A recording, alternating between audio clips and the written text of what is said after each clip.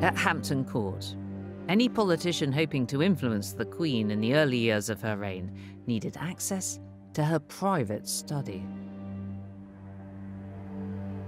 The Queen was both extremely ill and extremely shy.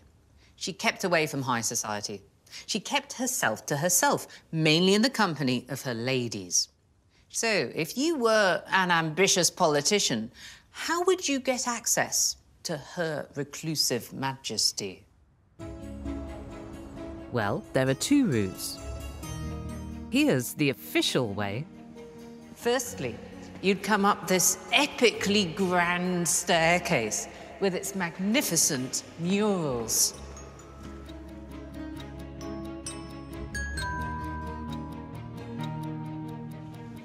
Right down at the other end there is Queen Anne's study. It seems an awfully long way away.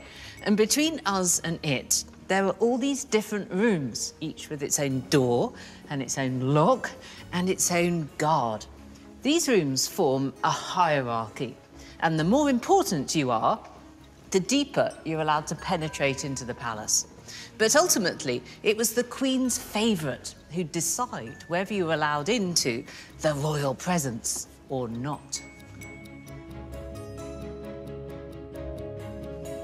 But this isn't the only way in to see the Queen. These are the back stairs. It's a working part of the palace. This is where servants would bring things up to the Queen's study. The only people who are supposed to use these stairs are the servants themselves and, of course, the Queen's favourite. And it was the Queen's #1 favourite, Sarah Churchill, who controlled that backstairs access to Anne. Clever politicians knew that they had to go through her for an audience with their monarch. The power-hungry Sarah now had even more influence. One of the Queen's first appointments was Sarah Churchill's husband, Lord Marlborough. He was keen to go to war with France to crush the Catholic threat. He would lead the Queen's army. To many historians, this looks like a blatant favour to Sarah and the Whigs.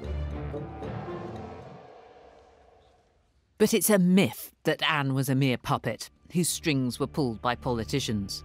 Look closer, and you'll see the Queen played a significant role in political affairs.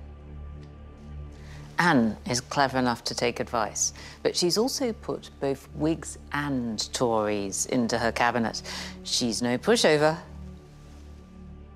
If any of the Whigs think I am to be frightened or hectored into compliance because I am a woman, they are mightily mistaken in me. Bravo, Your Majesty.